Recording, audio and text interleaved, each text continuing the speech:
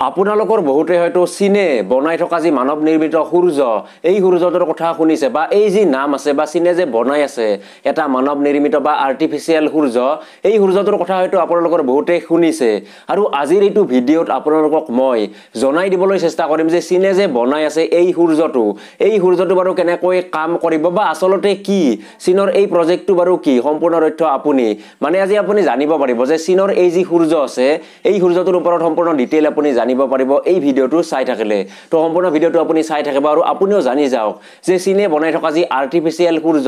এই সূৰ্যটোৱে কেনেকৈ কাম কৰিব বা এই সূৰ্যটো আসলতে কি তো যদি ভিডিঅ'টো ভাল লাগে সকলোৱে এটা এইটো ভিডিঅ'ত লাইক কৰিব আৰু লাইকৰ টাৰ্গেট দিছো কিমান দিম আজি 50টা দিছো তো 50তকৈ বেছি লাইকৰ টাৰ্গেট আপুনি এইটো ভিডিঅ'টো কমপ্লিট কৰি দি দিব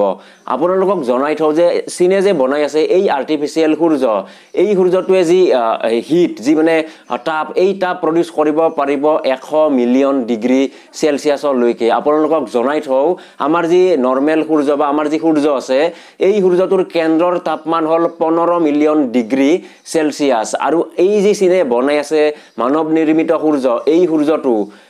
আমাৰ যি নৰমেলি সূৰ্য আছে এই সূৰ্যতকৈ 6 গুণ বেছি তাপ উৎপন্ন কৰিব পাৰিব চীনে বনাই থকা এই যিটো বস্তু আছে এই বস্তুটোৱে আৰু আপোনালোকে এতিয়া আচৰিত হ'ব যে মই এতিয়া এইটো বড় বস্তু বুলি কিয় কলো তাৰ কাৰণ এটাই যে এই যি চীনে বনাই আছে যিটো হেডলাইনত ওলাই আহিছে যে চীনে বনাই আছে সূৰ্যটো তেনেকুৱা নহয় চীনে বনাই আছে এটা বস্তু আৰু সেই বস্তুটোৰ তাপমান হসাকৈ আমাৰ যি সূৰ্য আছে এই সূৰ্যতকৈ 6 গুণ বেছি অৰ্থাৎ 100 মিলিয়ন ডিগ্ৰীতকৈও বেছি এই যি চীনে বনাই আছে এই বস্তুটোৰ তাপমান তো তাৰ বাবে সকলোৱে এই যি আৰ্টিকেল বা ইন্টাৰনেটত এই যি চীনে বনাই আছে যিটো বস্তু এই বস্তুটোক নাম দিয়া হৈছে আৰ্টিফিচিয়েল সান বা মানৱ নিৰ্মিত সূৰ্য আৰু এতিয়া আপোনালোকক কৈ আছো যে আসলতে এই বস্তুটো বাৰু কি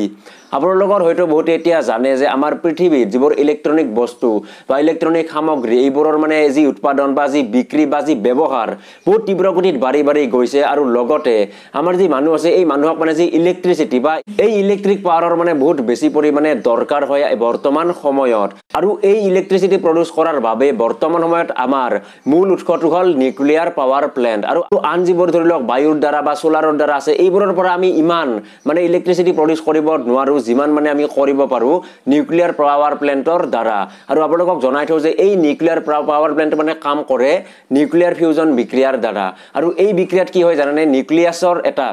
আৰু এই বিক্ৰিয়াটোত এইটো হয় যে এটা নিউক্লিয়াছ এই নিউক্লিয়াছটো সৰু সৰু আৰু কিছুমান কণাত ভাঙি যায় আৰু এই ভাঙি যোৱা প্ৰচেছটোত বহুত বেছি পৰিমাণে এনাৰ্জি ৰিলিজ হয় আৰু এই এনাৰ্জিটোৰ পৰাই যি টাৰবাইন আছে এই টাৰবাইন ঘূৰোৱা হয় আৰু এনেকৈ আমাৰ গোটেই পৃথিৱীতে বৰ্তমান বহু যি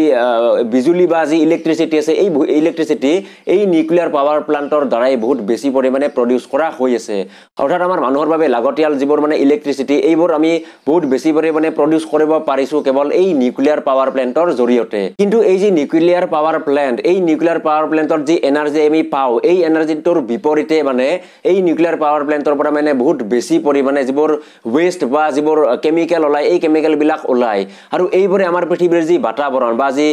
সাগৰত যদি এইবোৰ পেলাই দিয়ে তেনেহলে সাগৰৰ যিবোৰ প্ৰাণী আছে এই প্ৰাণীবোৰৰ জীৱনটোলৈ শংকা কঢ়িয়াই আনে তো তাৰ বাবে এই যিবোৰ নিউক্লিয়াৰ পাৱাৰ প্লান্ট এইবোৰে আমাৰ পৃথিৱীৰ যি পৰিৱেশ এই পৰিৱেশ বহুত বেছি পৰিমাণে বিনষ্ট কৰি আছে আৰু ইয়াৰে উপায় হিচাপে চীনৰ বৈজ্ঞানিকসকলে এটা প্ৰজেক্ট লৈছে আৰু এই প্ৰজেক্টটোত এই যি নিউক্লিয়াৰ পাৱাৰ প্লান্ট এই পাৱাৰ প্লান্টৰ সম্পূৰ্ণ বিপৰীত ৰূপে কাম কৰিব আৰু এইটো হল নিউক্লিয়াৰ ফিউজন ৰিয়েক্টৰ আৰু এই নিউক্লিয়াৰ ফিউজন ৰিয়েক্টৰ এটা চীনে বনাইছে আৰু এই ৰিয়েক্টৰটোৱে নিউক্লিয়াৰ ফিউজনৰ সম্পূৰ্ণ বিপৰীতে কাম কৰে যত নিউক্লিয়াৰ ফিউজনত এটা নিউক্লিয়াছৰ পৰা সৰু সৰু কণাত ভাঙি যায় কিন্তু এই নিউক্লিয়াৰ ফিউজন ৰিয়েক্টৰটোত হ'ব এটা নিউক্লিয়াছৰ পৰা ডাঙৰ যি অণু আছে এই অণুলৈ ৰূপান্তৰিত হ'ব আৰু এইটো প্ৰচেছটো বহুত বেছি পৰিমাণে যি এনাৰ্জি এই এনাৰ্জি ৰিলিজ হয় আৰু এনেকৈয়ে চীনৰ এই বৈজ্ঞানিকসকলে বনোৱা যিটো নিউক্লিয়াৰ ফিউজন ৰিয়েক্টৰ আছে এই ৰিয়েক্টৰটোৱে সূৰ্যতকৈ 6 গুণ বেছি তাপমান উৎপন্ন কৰিব পাৰে অৰ্থাৎ 100 মিলিয়ন ডিগ্ৰী সেলসিয়াছলৈকে তাপমান উৎপন্ন কৰিব পাৰিছে চীনে বনোৱা এই যি নিউক্লিয়াৰ ফিউজন ৰিয়েক্টৰ আছে এই ৰিয়েক্টৰটোৱে অৰ্থাৎ এইটো চীনে বনোৱা যি সূৰ্য এই সূৰ্যটো ঠিক তেনেকুৱা নহয় অৰ্থাৎ এইটো এটা নিউক্লিয়াৰ ফিউজন ৰিয়েক্টৰ যেটো ৰিয়েক্টৰৰ দ্বাৰা মানে যি বিজুলী বা যি ইলেক্ট্ৰিসিটি এই ইলেক্ট্ৰিসিটি মানে প্ৰডিউস কৰিব পাৰে আৰু ইয়াৰ এটা ভাল কথা হ'ল যে এই যি নিউক্লিয়াৰ ফিউজন ৰিয়েক্টৰ এই ৰিয়েক্টৰটোৰ পৰা মানে কোনো ধৰণৰ ডিব্ৰিজ নলাই যিবোৰ মানে নিউক্লিয়াৰ পাৱাৰ প্লান্টৰ পৰা ওলাই তো এই নিউক্লিয়াৰ ফিউজন ৰিয়েক্টৰটোৰ দ্বাৰা যদি আমি বিজুলী প্ৰয়োগ কৰিব পাৰো বা বিজুলী উৎপন্ন কৰিব পাৰো তেনে হলে আমাৰ পৃথিৱীৰ যি পৰিবেশ আছে এই পৰিবেশ মানে ভাল হৈ থাকিব তো চীনে বনোৱা এই নিউক্লিয়াৰ ফিউজন ৰিয়েক্টৰটোকে বহুত বেছিকৈ ইন্টাৰনেটত মানে এটা সময়ত মানে ভাইৰেল হৈছিল আৰু এইটোকে নাম দিয়া হৈছিল মানে সূৰ্য অৰ্থাৎ আৰ্টিফিশিয়াল সূৰ্য নাম দিয়া হৈছিল এইটোকে তো নিশ্চয় আপুনি জানি গল যে আৰ্টিফিশিয়াল সূৰ্যটো কি অৰ্থাৎ চীনে বনাই আছে নিউক্লিয়াৰ ফিউজন এটা ৰিয়েক্টৰ যেটো ৰিয়েক্টৰত যি মানে তাপমান উৎপন্ন হ'ব এই তাপমান মানে হ'বগৈ মানে 100 মিলিয়ন ডিগ্ৰী সেলসিয়াছতকৈ বেছি কিন্তু বৰ্তমান সময়ত চীনৰ এই যি নিউক্লিয়াৰ ফিউজন ৰিয়েক্টৰ এই ৰিয়েক্টৰটোৱে মাত্ৰ 10 সেকেন্ডলৈকেহে এই যি 100 মিলিয়ন ডিগ্ৰী সেলসিয়াছৰ তাপমান এই তাপমানটো মানে বজাই ৰাখিব পাৰিছে তো এতিয়া বৈজ্ঞানিকসকলে আৰু বেছিকৈ মানে কাম কৰি আছে যাতে এই যি নিউক্লিয়াৰ ফিউজন ৰিয়েক্টৰ এই ৰিয়েক্টৰটো মানে সম্পূৰ্ণৰূপে সফল হৈ উঠে আৰু যাতে